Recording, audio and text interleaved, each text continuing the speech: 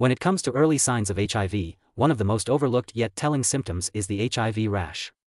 It's not just a simple skin irritation, it's your body's way of waving a red flag, signaling that something deeper is happening.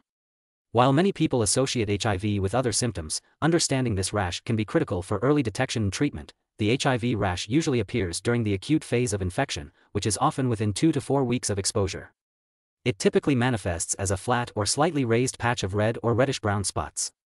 These rashes commonly show up on the trunk of the body, such as the chest, back, and shoulders, although they can spread to other areas like the face, hands, and feet. What makes this rash stand out is not just its appearance but the timing. It often coincides with other flu-like symptoms, including fever, swollen lymph nodes, fatigue, and sore throat. At first glance, an HIV rash might be mistaken for a more common skin condition like eczema, hives, or an allergic reaction. However, there are distinct differences. For example, allergic reactions tend to happen shortly after exposure to allergens and are often localized, while eczema or psoriasis typically have a history of recurring flare-ups. An HIV rash, on the other hand, is usually accompanied by systemic symptoms such as fever or fatigue, making it more than just a skin issue. As HIV progresses, rashes can occur for different reasons. Some are a direct result of the virus, while others may stem from weakened immunity or the side effects of antiretroviral medications. Conditions like seborrheic dermatitis, which causes scaly patches on the scalp or face, and drug-induced rashes are relatively common.